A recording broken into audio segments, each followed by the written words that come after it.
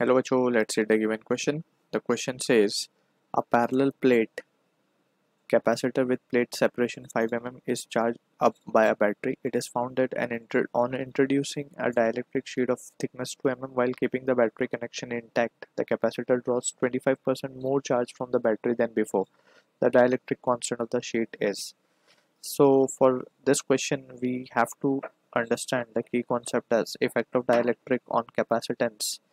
तो यहाँ पे जब हम बात करते हैं, सबसे पहले तो हमें पता है कि विदाउट डाइलेक्ट्रिक की जब हम बात करेंगे, विदाउट डाइलेक्ट्रिक जो कैपेसिटेंस वैल्यू होता है वो होता है A epsilon not bye D, where D is the separation, A is area of plate, epsilon not is the permittivity of free space.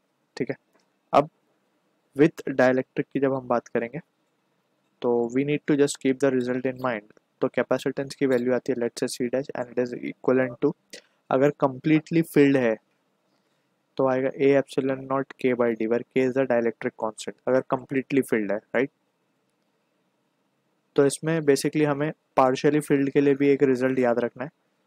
Partially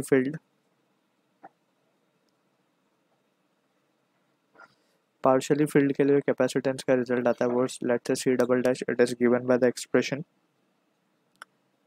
A epsilon not divided by d minus t plus t by k. Rather we should keep this result in mind, not of complete dielectric, क्योंकि यहाँ पे हम देख सकते हैं जब thickness को हम d के बराबर डाल देंगे यानी कि completely वो फील्ड है तो हमें रिजल्ट यही मिलता है. So anyways just we need to keep the result and we can solve the question. अब डायरेक्टली हम रिजल्ट यूज करेंगे यहाँ पे, सिंस हमें बोला गया कि वो चार्ज 25% मोर ड्रॉ कर रहा है. ठीक है, सो in that situation we can write, यहाँ पे हम लिख सकते हैं Q will be equals to 1.25, 25% more यानी कि 1.25 of initial value. So Q dash equals to 1.25 of Q. Q dash यहाँ पे final charge है और जो वो draw कर रहा है बैटरी से, और Q is the initial charge which it was drawing from the battery. तो यहाँ पे अब Q dash को क्या लिख सकते हैं, C dash into V. ठीक है, एंड ये हो जाएगा 1.25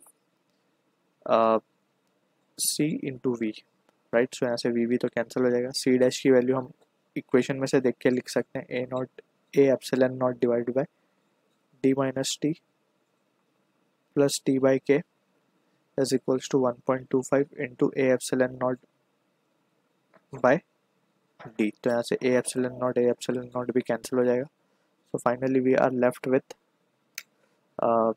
इसको अगर हम सिंप्लीफाई कर लें तो 1 upon d minus of t plus t by k and that will be equals to 1.25 by d. तो d को यहाँ भेज देते हैं एंड इसको सिंप्लीफाई करके we are interested in calculating the value of this k. तो d हमें क्या है, separation is 5 mm, so 5 into 10⁻³ divided by 5 into 10⁻³ and minus thickness 2 mm है, 2 into 10⁻³ plus 2 into 10⁻³ पूरे को प्रॉपरली लिख देते हैं. और जस्ट सिंपली अब जब इसको सॉल्व करेंगे तो ये d माइनस टी है यानी कि 5 minus 2 will be 3 10⁻³ plus thickness is 2 10⁻³ divided by k. तो यहाँ से 10⁻³ तो कैंसिल आउट कर देंगे यहाँ से. ठीक है, तो बचेगा नीचे हमारे पास 5k upon 3k plus 2 and that will be equals to 1.25. इसको सिंप्लीफाई करने पे we have 5k will be equals to, इसको मल्टीप्लाई करेंगे तो this will be equals to 2.5 plus 75k. So on simplification it will be 1.25k and that will be equals to 2.5 and k की value आ जाएगी हमारे पास 2. So this is the answer for the question. I hope you understood the solution. All the best.